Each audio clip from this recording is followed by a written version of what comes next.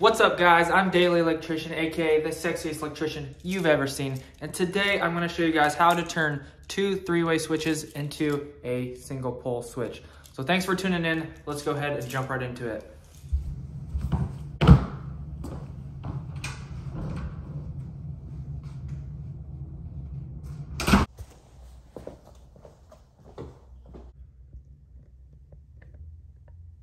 All right, so jumping right in, I got everything set up for the three-way switches, and I got the power to turn this three-wire into a power right here, just using the black, white, and ground. So I'm gonna go ahead and plug this in, show you guys everything works as a normal three-way setup. So that turns the light on, that turns it off, that turns it back on. So now that we got that situated, that everything works, I'm gonna go ahead and unplug this and jump right in and show you guys how to turn this three-way setup into a single pole switch. So first I'm just going to go ahead and take these switches out, and it might be useful if you know what you're doing to go ahead and remember which black wires are on your black screws right here, especially on the switch leg side. It's going to help you out, but if you don't know that and you take everything apart, then I can show you also how to identify which wire is which. So let's just go ahead and take these apart real quick, and then I will be back with you in 1 second.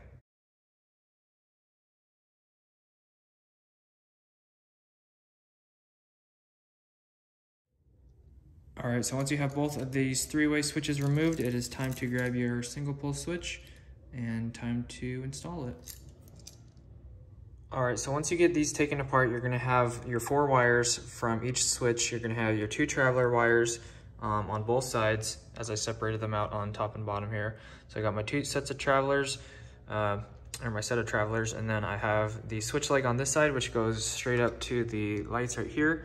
And then I have the power wire on the bottom right here, which just comes from this plug-in that I hooked up right there. So the first thing you going to want to do is just to pick a color. In this case, I'm probably just gonna go with red because it's gonna be easier and be less confusing. So you're gonna want to take your red wire from the three-way, and you're gonna want to, whichever side you want to, whatever side you want the switch on, is the side that you're not gonna tie together. So if you want the switch on this side, then you're gonna want to tie these wires together. So take your red and switch leg on this side and tie those together. But if you want the switch on the opposite side, then you're gonna do it on the opposite box. So the easiest way to identify this, if you already confused it, in here, you're gonna see you have 2 wires coming in. So you're gonna see that one of them is gonna have your red and black wires together coming from one wire.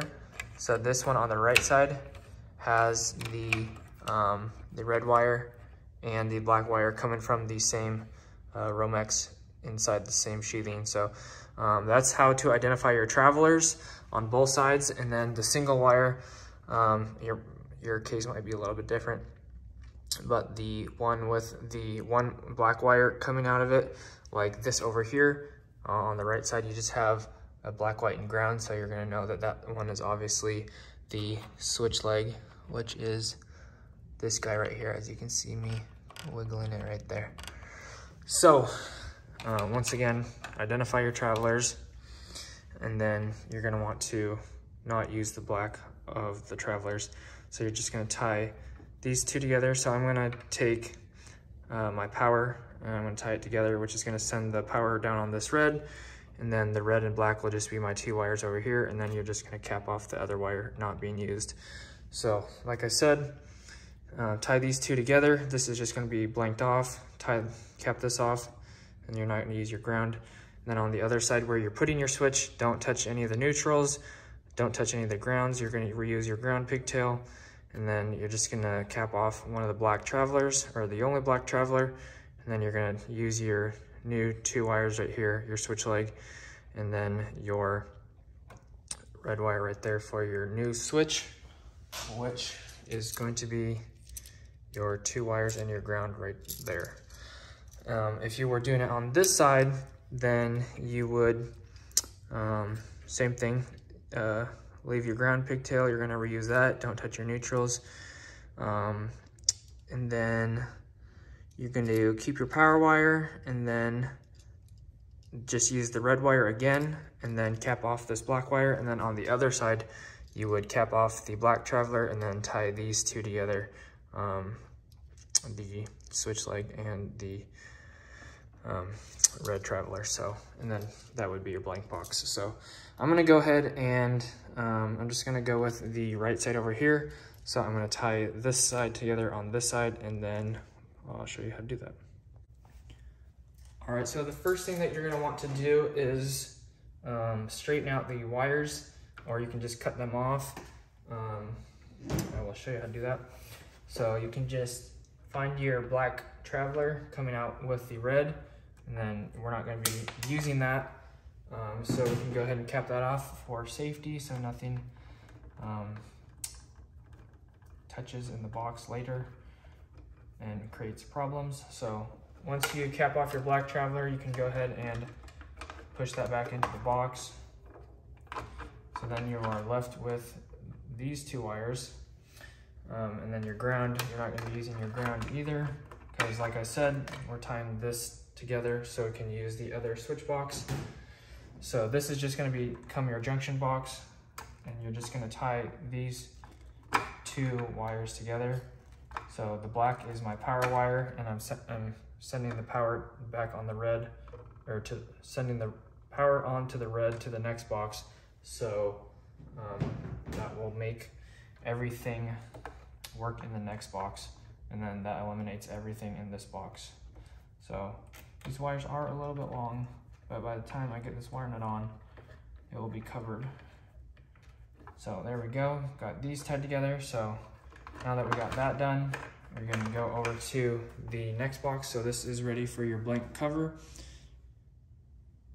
And then once you get over to this side, you are going to reuse your ground. So I don't want to touch that, don't touch your neutral. And then once again, find your other side of the black traveler. Like I said, this is the switch leg coming straight up from the right side. So I'm gonna go ahead and cut off my black wire, put a wire nut on it, just because it's not being used, make it 100% safe. And then go ahead and fold that back into the box. And now you are ready to go and put on your new switch, which is just gonna be your single pole switch. So you're going to tie on your ground wire. That is very janky. So I'm gonna go ahead and tighten that down right there, and then I'll screw that down here in a second. And then this needs to be curled a little bit more. It's pretty messed up as well. And then this one is also pretty messed up. Okay, so once you get that done, you can tighten down your ground wire and then flip it over, and then stick on your new power wire, which is your red, and then your switch leg on this side.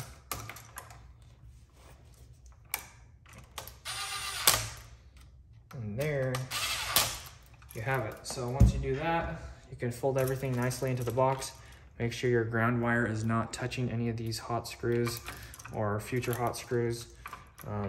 In this case, off is on the ground is on the top. So just gonna go ahead and fold this back in nice and neatly. And I keep losing these screws, but this switch has the screws, so that's nice. So go ahead and screw this back together really quickly. And then we'll be ready to test it out for you. So right now I have everything plugged in right here.